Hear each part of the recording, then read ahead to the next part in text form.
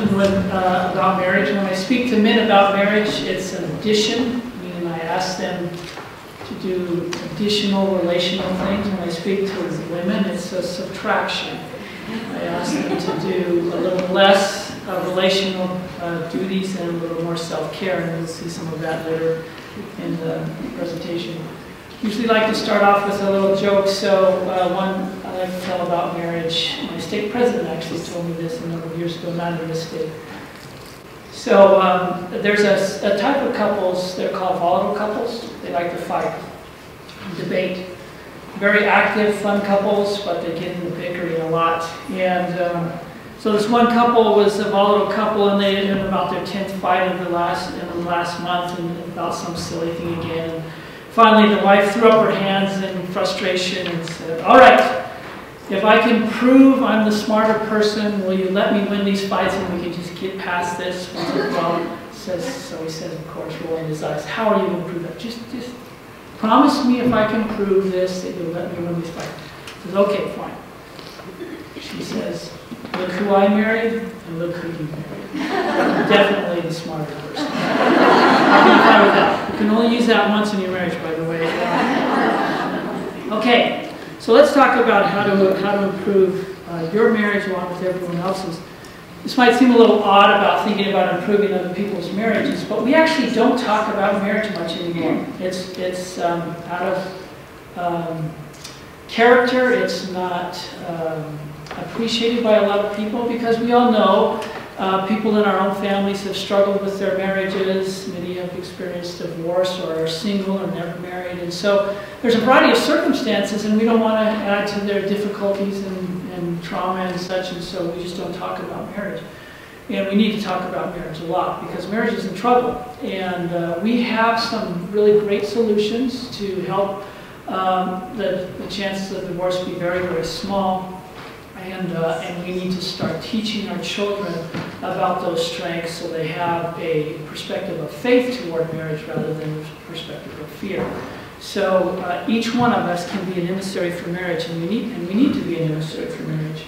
So let's start out here. Basic premise is a successful marriage is one of those that's both stable, meaning it lasts, and that it is satisfying to each partner. While everyone does not currently have a successful marriage, the Lord's promises are sure. If we repent and endure to the end, everyone can enjoy a successful eternal marriage. Sometimes people feel like if their marriage didn't work and they got a divorce or they've never been married, that the promises that they read about eternal families are not available to them. The prophets have been 100% clear on this. You can't sin beyond the pale in terms of marriage. If your marriage didn't work and it broke down and you're not married anymore, you can repent. Not that it was your fault necessarily that your marriage fell apart, but you can still be a person of faith, and the promises of the Lord about eternal families are yours. We don't know the timing of those promises. We don't know when you might have that eternal family, but we know that every single person can achieve this goal. We can do many things as individuals, families, and communities to strengthen marriage. So basically, you have three main areas that can help you with marriage success. One is what happens to you and your family. The preparation you get as you're growing up can help you be a good marriage partner. Another is the support you get from your community. For example, people in our faith who marry in the temple and stay active, their chances of divorce are very, very low.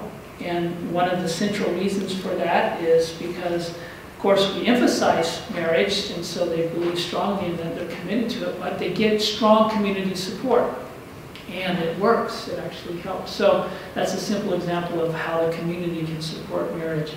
And then, of course, the thing that we generally focus on most when we talk about marriage is healthy practices of marriage. These are very easy to remember. They're 4 C's. Just remember the 4 C's and do them in order. Well, at least the first one. The others can go in any order, but that first one about self-care we'll talk about extensively. So let's start out with the family dimension. One of the things that we know, those of us that teach your youth in college, we find consistently that they're neurotic about marriage. Way more neurotic than we were. People people my age especially, but even people a little younger than me. We entered marriage believing it was going to work. We had a sort of perspective of faith and belief. Today, most of the youth enter marriage with fear. And so fear is not a great foundation for starting marriage on. And we need to do all that we can to help counteract that. And so I'll give you a couple of pointers on that. Parents and other family members are key to helping them turn from a perspective of fear towards marriage to a perspective of faith. Love is the key, of course. Children have to see and feel love all around them in their families so that they think about family as a loving place. But sometimes we misinterpret that to mean we can't ever have fights and we can't ever have difficulties and disagreements, and we know those are common in families. It's not about only love, but it's about getting back to love as frequently as we can. And especially getting back to love when we've had disagreements so that children learn what does repentance and forgiveness look like in a family relationship.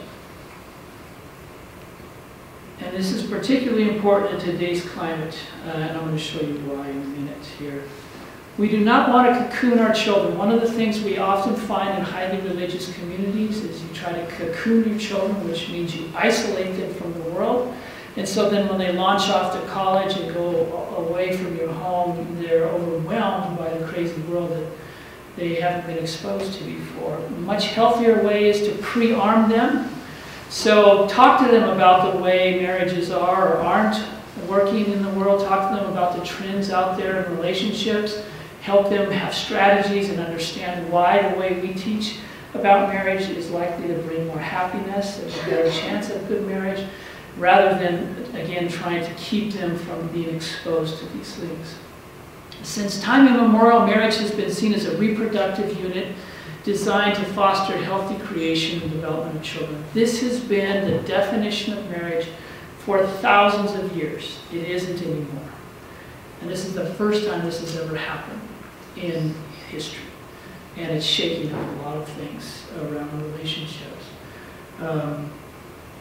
So the adversary has attacked this definition and has succeeded largely for the majority of the people. They no longer think of marriage as a place where sexuality should be exclusively experienced, and they no longer think of marriage as a place where children, that is the sort of foundational place for children.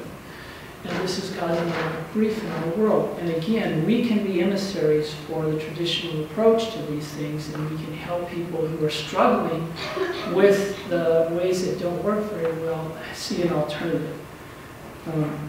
So we have seen more changes in the last 50 years in the dating, courtship, and family life processes than in the entire history of the world combined. These changes are revolutionary, and most of them are not good.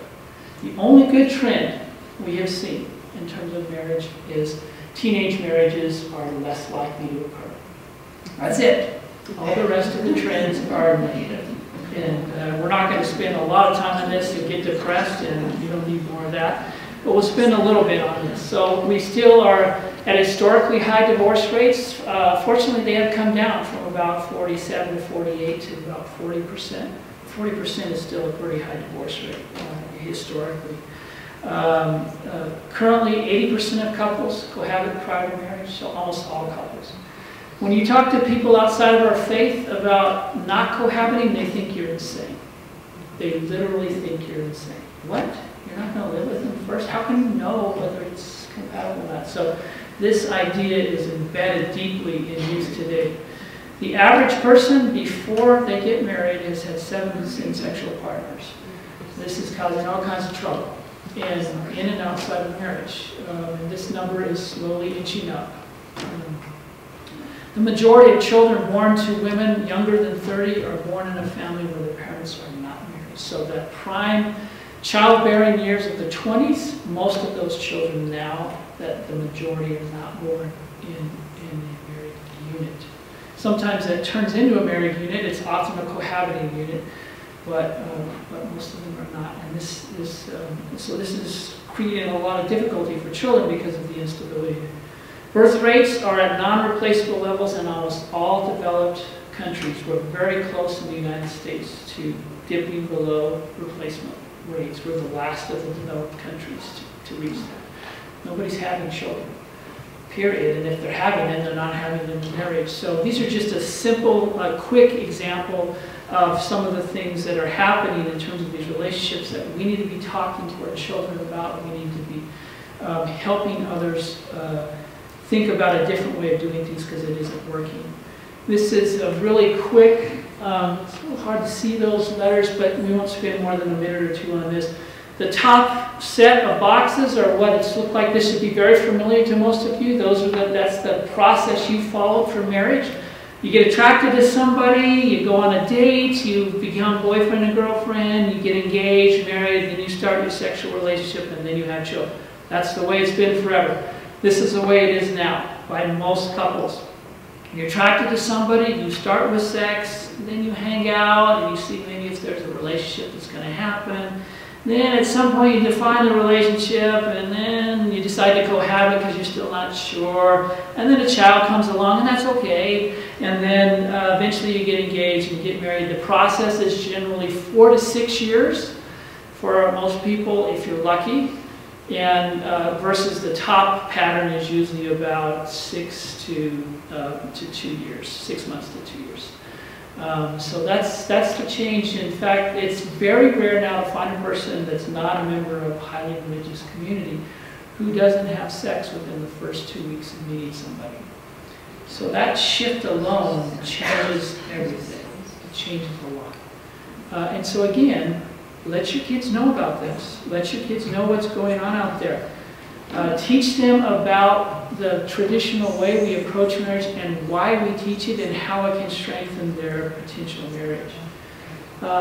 Teach them to expect pressure to engage in sex very early in the dating experience they have, even in Happy Valley, either with people of the same or the opposite sex. Right now in this valley, the numbers of kids in high school experimenting with same-sex behavior is at all-time historical highs. Somewhere between 15 and 20% of kids are experimenting.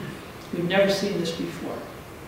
Being pansexual, bisexual, fluid is the end thing to do for kids that are a little bit on the edge right now. And so you have to pre-arm them for these kinds of patterns. Start talking to them way before they're in high school, so they know what kind of pressures they'll hear and help them understand why this is important to avoid.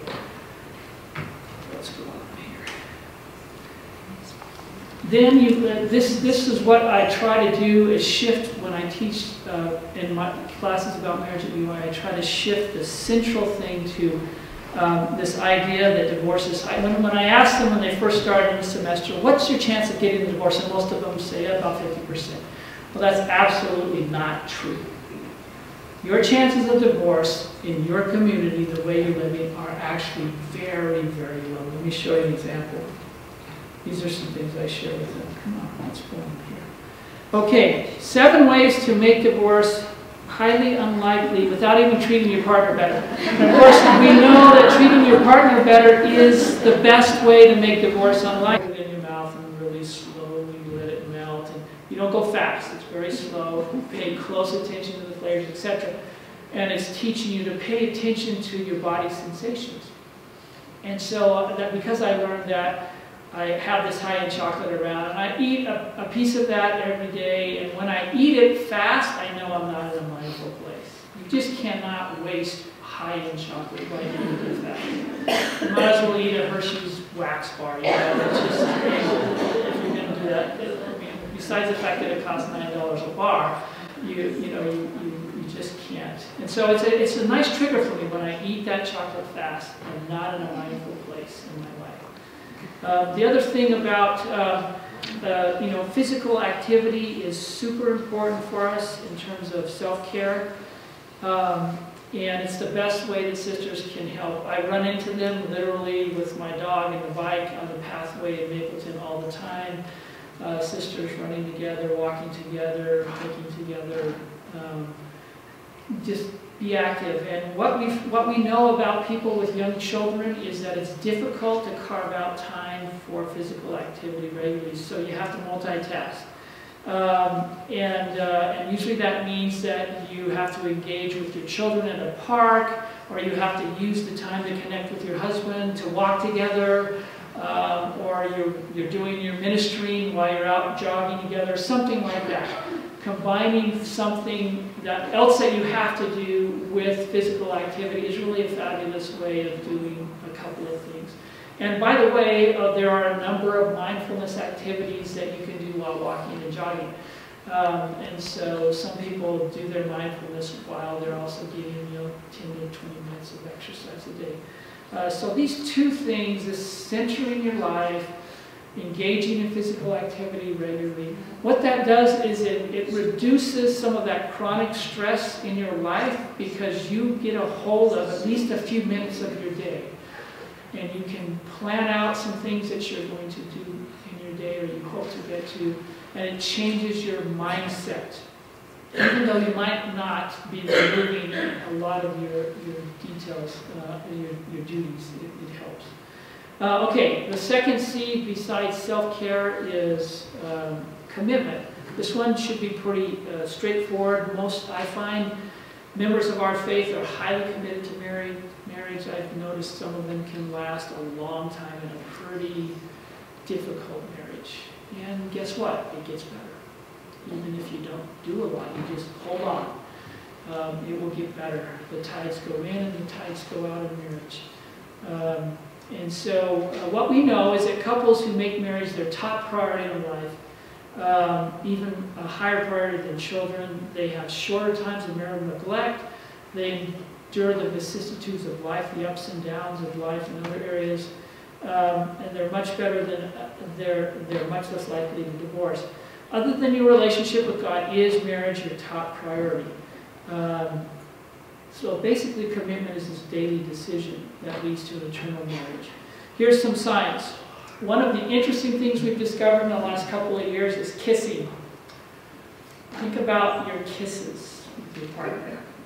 Is there any romance left in those kisses? Is it just the peck on the cheek as you leave? Is that the only kind of kiss left in your marriage?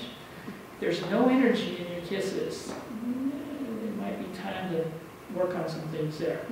Do you go out? One of the things that I like about that clip with the Fosters is they had this conversation about their marriage because they went out on a date even when they didn't want to.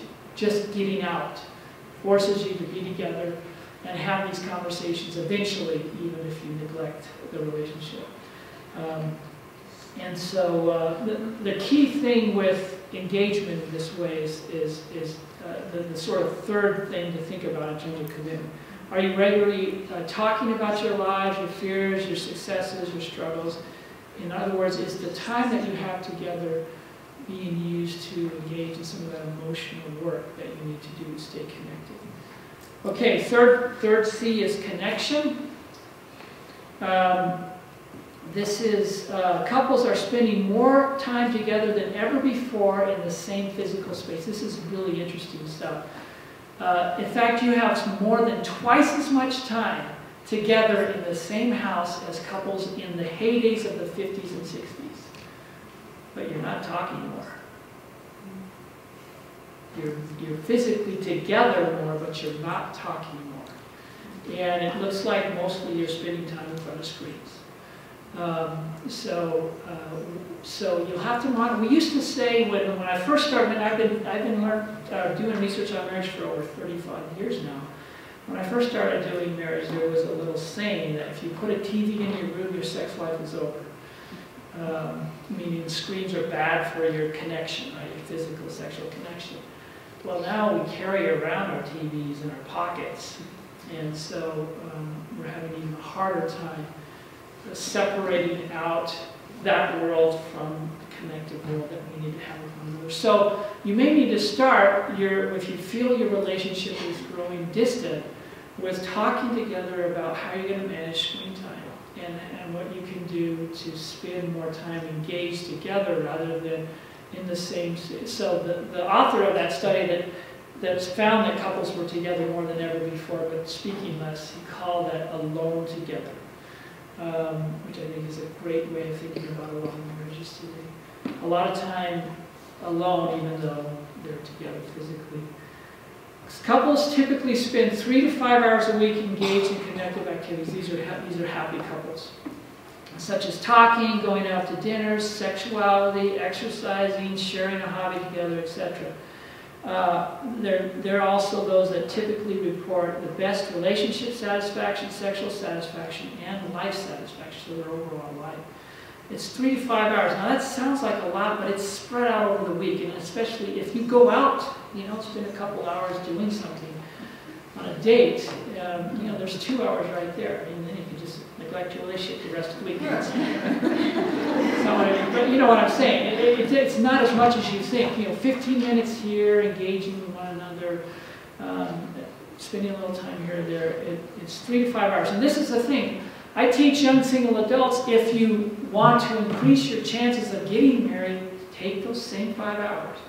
Spend them engaged in being in relationships out there with other people. 3 to 5 hours a week in relational work. That's what this is. Everybody should be spending 3 to 5 hours in relational work, regardless of your relationship status. And it will make a difference. So just think of the last few weeks. Have you spent 3 to 5 hours a week engaged with your partner, not just being in the same room, but actually engaged in your relationship? So that's a good sort of question to think about. Fourth one is communication, but especially a particular type of communication, that's conflict. We know that human beings have what we call a negativity bias. So when we have really destructive fights with people that we love, it's hard for us to not remember them. It traumatizes us to a degree. And so it takes 5 positives to 1 of those negatives to sort of compensate for that. And so when you think about your communication, one of the areas that you really want to think about addressing, if need be, is how you communicate during conflict. Most couples communicate really well when they're not in a fight, of course, but it's when that tension emerges. And so during times of disagreement and conflict is the most important type of communication. It will lead more quickly to marital distress and divorce than any other thing that can happen to you. This is what we know about gender. Men, when they get overworked and stressed, they go inside and they neglect relationships. That's why it's always a plus when I talk to them about marriage. Add something. You're going in your cage, you're not engaging with your family. Engage, engage, engage. Women, when they get highly stressed and overwhelmed, they get critical. So you're engaging, but it's turning into negative. And typically, they're getting critical because they've been neglected. They don't feel like they matter anymore. They've made soft noise. They've made appropriate noise. It hasn't mattered. Their spouse isn't paying attention, so then they just turn it on. And they start making negative noise. And of course, that isn't going to help, but it does relieve a little bit of their frustration. And of course, you could be different than the typical male and female here. One of you might, as a female, may be the one that sort of goes away and is more introverted. It doesn't really matter. Whatever your pattern is, how do you deal with conflict together? So pay attention. The first thing to do with this negative communication to make it less likely is pay attention to these brief, subtle bids for connection. So this is the interesting thing about men and women again. In the typical dinner conversation, couples send about 50 to 60 bids for a connection. These are very small things, like just looking at each other with a smile on your face. That's a bid for connection. If your partner smiles back, you've made the connection. Or just touching your partner on the shoulder as you go by. Just touching them like that, rubbing their shoulder just like that. You touch their hand, that's a bid that they've given, and you've made a connection. So we're not talking about sitting down and having this deep conversation about all this stuff going on in your life. They're small, subtle bits. This is the interesting thing about women. Even in marriages that end up divorcing, in a typical dinner conversation, they continue to pay attention to about 80% of the bits. Men pay attention to about 40% in those marriages that end divorce. So they stop engaging. And so that's this thing. So it's okay to remind your spouse, hey, John, I just asked you something. You didn't even acknowledge I was in the room. Wake up. You can do that once in a while. Of course, if you're doing that all evening, that's a problem. But anyway, you get the point.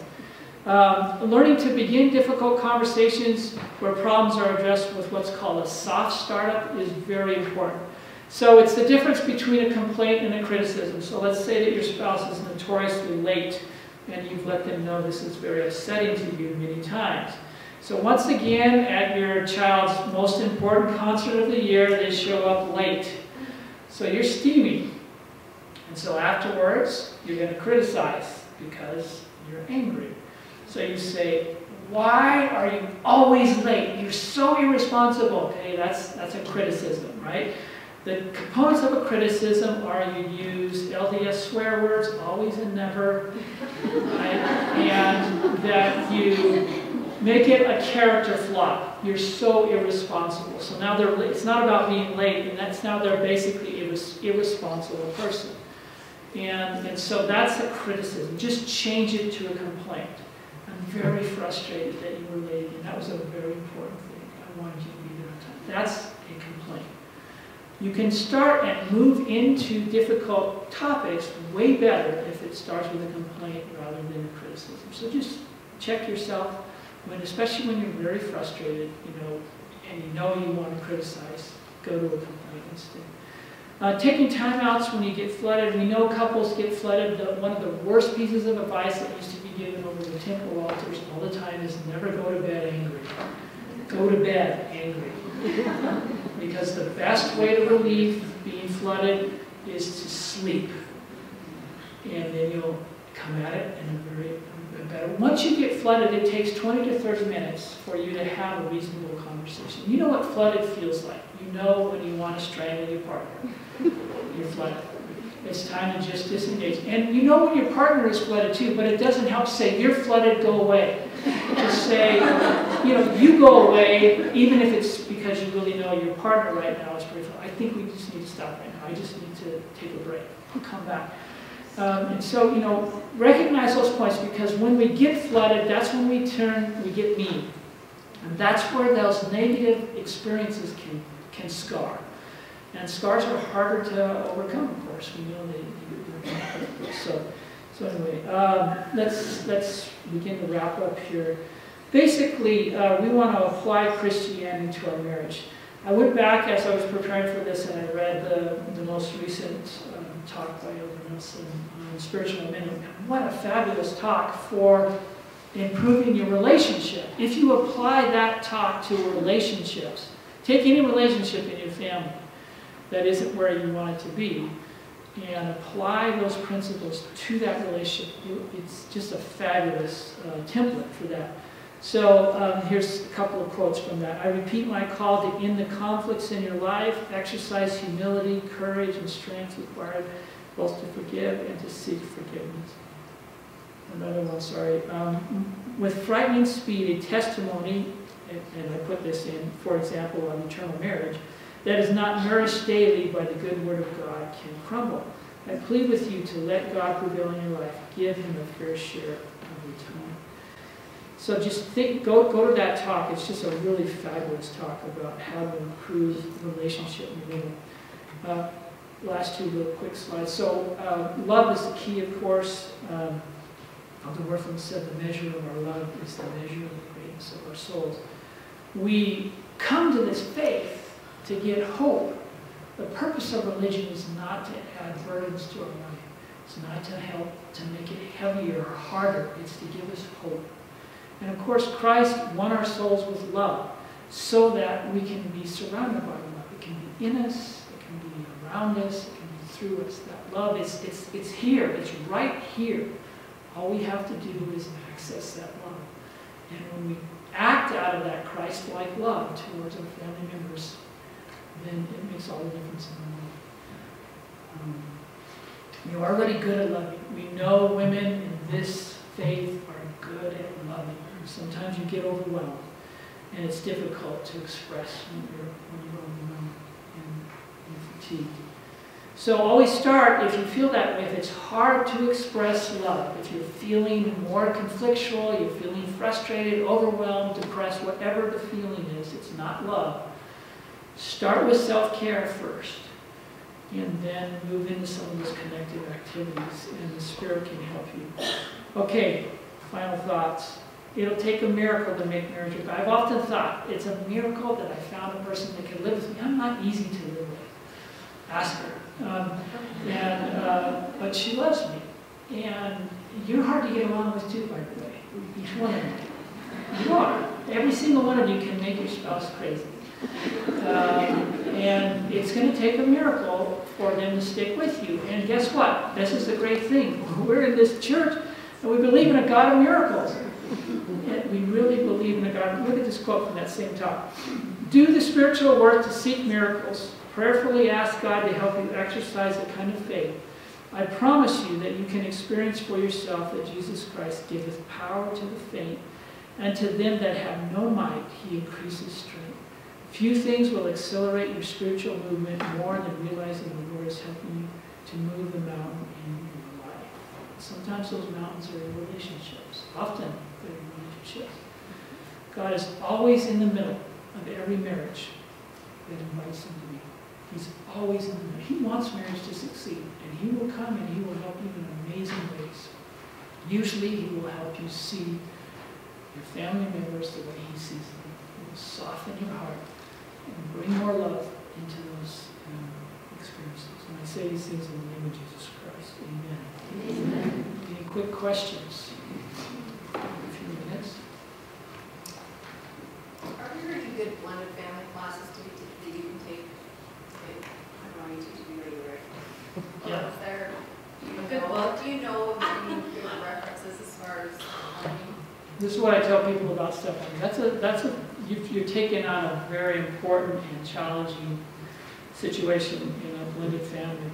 The first year is the hardest relational thing you can do, especially for teenage kids. This is hard. You can get through the first year, it's going to get better usually. But Tammy and Jeff Hill sometimes teach a course. It's in the evenings in the fall on step families. Unfortunately, I'm not up on the literature on step families. I do not have a source in the top of my head that I would recommend for step families. I just don't. Nothing's coming to mind. But they're a good place to start. They have a blended family. Both lost their spouses to death, and they have like, I don't know, 20 kids now because they brought them to Yeah. Yeah, so they have some stuff that might help. Any other questions? What was the Yes. name of that talk? Which one? That was the last one you did. Spiritual Momentum. It was the one he gave, April conference, Sunday morning. Yeah, great, fantastic time. Okay, thank you.